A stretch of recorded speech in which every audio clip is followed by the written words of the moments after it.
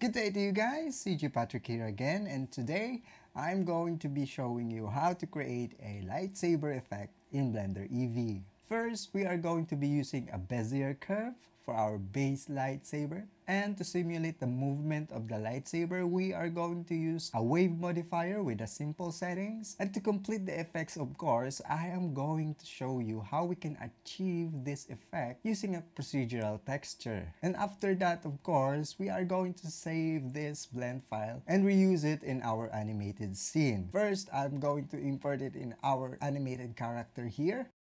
And last, I'm going to show you how you can apply this 3D lightsaber effect in your own footage like this.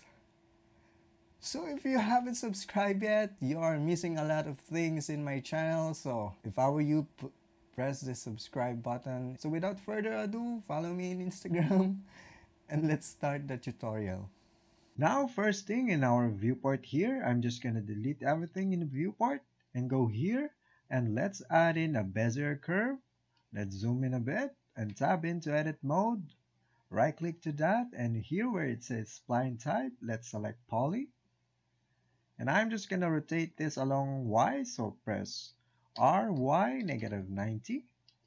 And let's drag this upward like this while holding Control. And make sure that it snaps in our 3D grid like this.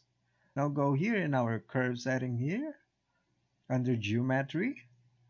Let's set the depth to about 0.03. Okay, that's looking fine. Now next, I'm gonna shrink this top vertice here by pressing Alt S like this, and just a tiny bit like this. And let's create a control to these two vertices here by pressing Control H, and that will bring up an options here. So let's just select hook to new object. That will bring out an empty control in our viewport like this, and you can control it like that. So let's select our curve again, and let's add in another one here. So press Control H, hook to new object, and tab back to object mode, and let's see if it works. Okay, working perfectly fine. Now if you want, you can change the appearance of our control here, and I'm just gonna select cube, and I'm just gonna shrink down the size to about 12 like that, and the other one as well, and shrink it down like this. And let's zero out the transform values for these two control. Select both of that and Control A, and select all transforms to deltas. Okay, and that's basically it for our base lightsaber. Don't forget to rename our curve here. In this case, I'm just gonna rename this to Saber for now. Okay, and of course our empty control as well. Next, I'm just gonna add in a circle here. Tab into edit mode and press F to fill in the faces there. And let's scale it right about there. This is going to be the brightest part of the lightsaber. Okay. Now next, I'm just gonna parent this circle to our empty control right here. So let's select our circle here first, and then select the empty control, Control P, and select object. Now let's test it if it follows. Very nice. And next, I'm just gonna add in another circle here. And this is going to be our simple handle. It doesn't really need to be complex. I'm just gonna model this very simple like this. Really quick. Now after that, I'm just gonna parent this two empty control here to our handle that we just created. So select this two empty here and select this handle, Control P, and select object. Now let's try it. It follows. Now next, let's quickly add a movement to this by adding a wave modifier. So let's select our curve here and go here in our modifiers tab. As you can see, these are the hook that we just created earlier. So let's just hide this for now. And I'm just gonna add a wave modifier here. Now if I hit play, it will move like this. We don't actually want that. So I'm just gonna click the normals here, and in the height, I'm just gonna narrow down this to a negative value. Just a little movement like this. You can just eyeball it if you want. Right there. And I think this is perfect for now. Now let's go ahead and bump up our speed right here. And maybe tweak it a little bit more. And I think that's it. So let's go ahead in our shading tab here. And let's start adding an effect to our saber here by adding a procedural texture. First, I'm just going to enable the bloom. Okay. I'm just going to darken the background here. Now in advance, I'm just going to flash the node setup here in the screen. And this is the setup that we are aiming for this. And now go back to our shading window here and click new. And I'm just going to rename this to Saber Material. And let's delete this principal BSDF. We're not going to be using that. And I'm just going to add in a mix shader and flag this in the surface. Next will be transparent BSDF, an emission shader. And I'm going to connect the transparent BSDF to the top of the mix shader and the emission to the bottom. Next set of node will be color ramp node, and plug this into the factor of mix shader. And I'm just gonna add a noise texture, plug this in the factor of the color ramp. And if you have node wrangler enabled, just Control T to bring in the mapping node. Now next, let's zoom in our color ramp here, and I'm just gonna drag this all the way here and maybe tweak the noise scale up to about like this. And the detail, of course, I'm gonna set this to 15 and the distortion to about like this. Okay. Now in the emission color here, I'm just gonna set this to a bright orange like this and set the strength to about 50. And that's looking great so far. Now if we go here in our viewport and try to drag our control here, and it looks like this. We don't actually want that, because later in our VFX shot, we are going to manually animate this. We don't want it to be like this when we move it. So I'm just gonna go here in our texture coordinate here, and instead of generated, I'm just gonna switch this to UV and go here in our curve settings, and I'm just gonna check this use UV for mapping. All right. Now if we grab it, okay. Now maybe let's tweak the color ramp a bit more, and maybe this is the perfect time for us to enable our transparency option. So press N in the keyboard and switch the blend mode to alpha blend.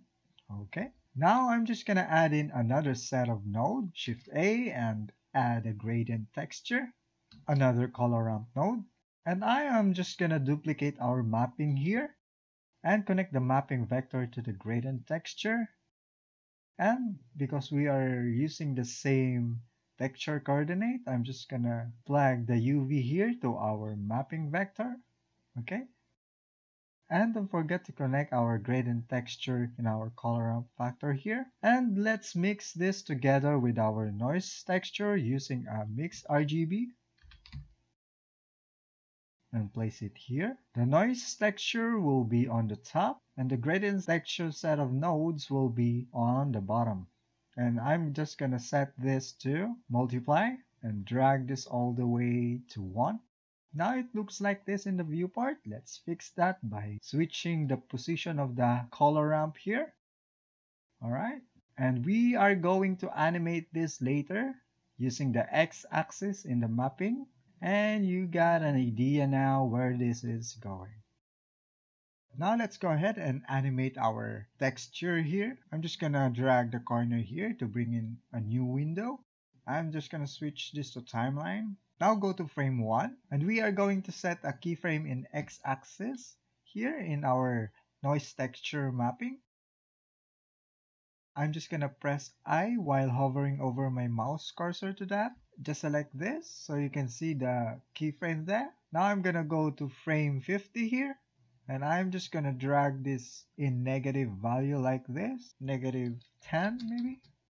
And let's see how it goes. Perfectly fine. maybe we can increase the strength of the emission here. Let's change that to 100. Okay. What I'm going to do next is duplicate our lightsaber here to add another layer of effects. So Shift D, and with that selected, I'm just gonna go here in our curve settings under geometry. I'm going to increase the size of that just a little bit like this. Okay. And now before changing the settings here, don't forget to duplicate our material here by clicking this icon right here. Okay, that will change. Now I'm just going to change the color of this to about red like this and change the emission to 500. I want it to be bright. And let's change some settings here so we have a little bit of a variation. I'm just going to drag the white handle here. And maybe change the noise scale down to about 10. Let's see how it goes. Looking fine so far. How about that? Now let's add another one. So I'm gonna select that again, Shift D, and go here in our curve setting. I am going to increase that down for this one. And with that still selected, I'm gonna tab into edit mode and click this top right here, and I am going to scale that by pressing Alt S, and it will scale it like this. Alright, now again I'm just gonna duplicate the material for that by clicking this icon, and now we can change the setting for that. Now I want it to limit in this area only, so what I'm going to do is just drag the X location in gradient mapping here, right here, like just like that is enough. Now, of course, I'm just gonna change the settings for this one. Just gonna increase the scale of the noise texture here. And now if we play it, all right. Now I think we are done here now. So the next thing to do is just save this blend file and ready for reusing it in our next scene. So Control S and save it to where you want it to be saved. Now, just to demonstrate to you, I open up my animated scene here. I am going to demonstrate to you how we can use our lightsaber effect in our animated scene right here. So what I'm going to do is go here in File, select Append, and I am going to navigate to where I saved my lightsaber blend file and click that. And I am going to select Collection and I'm going to select this. Now, as you can see, it's in our viewport already. Now, I'm just going to hide this for now so we can see it better. So now, with our lightsaber imported in our viewport, I'm going to parent this to the hand of our character here.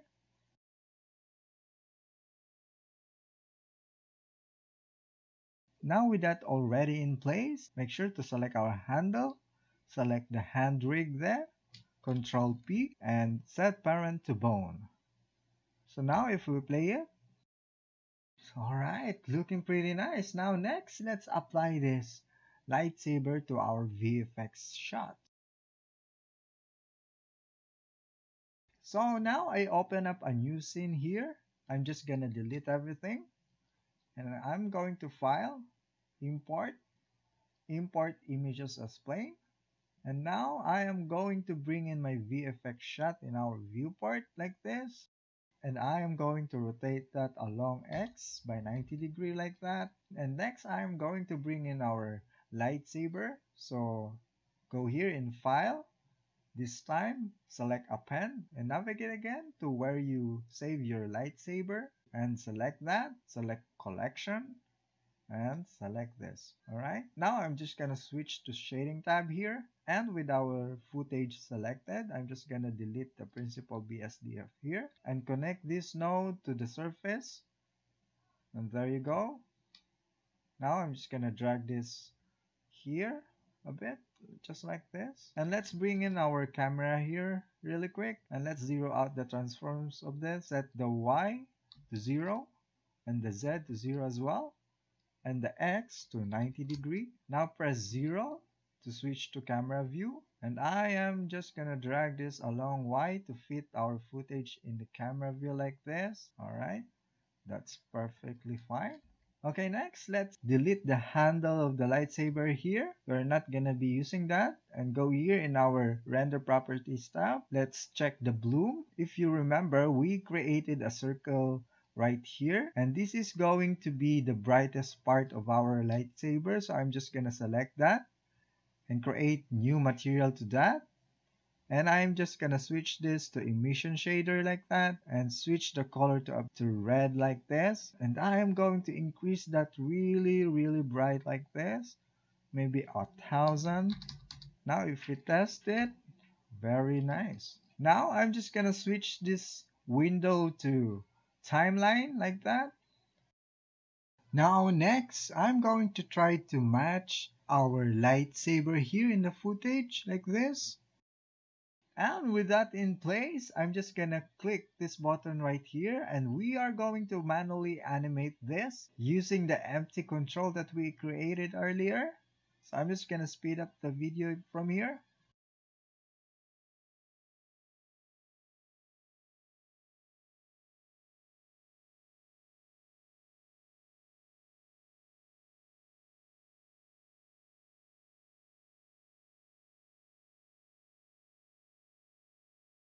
And after a bunch of keyframing, I came up with this one. And of course, I tweak all the settings that we just created. You can do that also. Just don't forget to put your own personality on it. Just be creative.